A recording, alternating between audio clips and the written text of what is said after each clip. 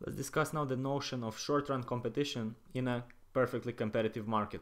So again, we'll do this with on this graph with the apples. So suppose we have our demand over here, this yellow line. We have our set price at $5 per kilo, and we have our marginal cost. We can see that there's going to be this equilibrium intersection between the marginal cost and the price, because recall that in the perfect market, the price equals to marginal cost is going to be our optimal condition, because by definition we cannot do better than that.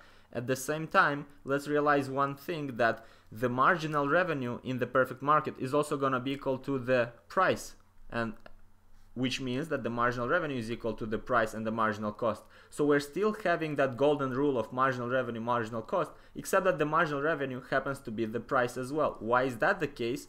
Well, because the price is fixed at $5, for every additional unit of apples, let's say kilo of apples that we're selling, we get $5. What's the marginal revenue?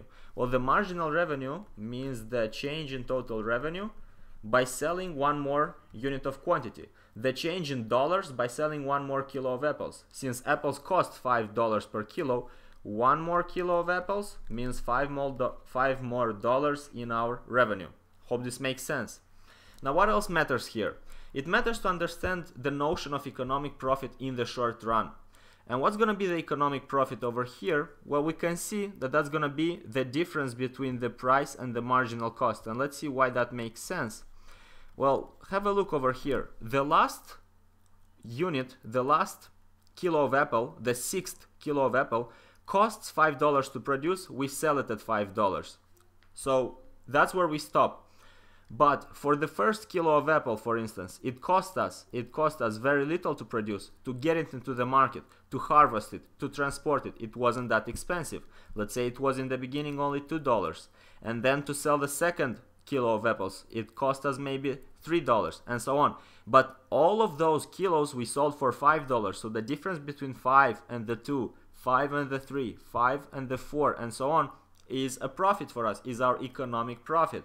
So in the short run, we have this pretty good economic profit. And why is that the case? Because by definition, in the short run, there's not many competitors. So the price on the market is still quite high in the beginning.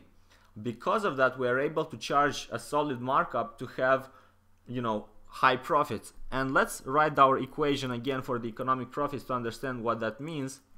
Since we have economic profit equals to the difference between accounting profit and opportunity cost, and in the short run economic profit is positive, that just proves the point that in the short run the accounting profit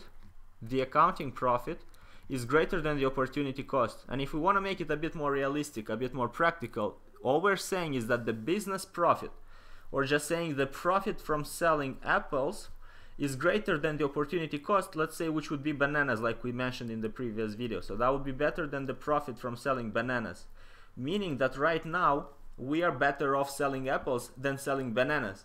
And what would happen is that the guys from bananas will realize, since apples are more profitable because we see those guys making more money, why don't we switch there as well? And then what happens? The law of supply and demand happens. Quantity supplied goes up, the price would be dragged down, and when the price drags down, what happens to this economic profit? What happens to this region over here? It becomes smaller, it shrinks. So by definition, in the long run, the economic profit will decrease and it will eventually get down to zero, which we're going to discuss in the next video. Hope this makes sense, and we are done.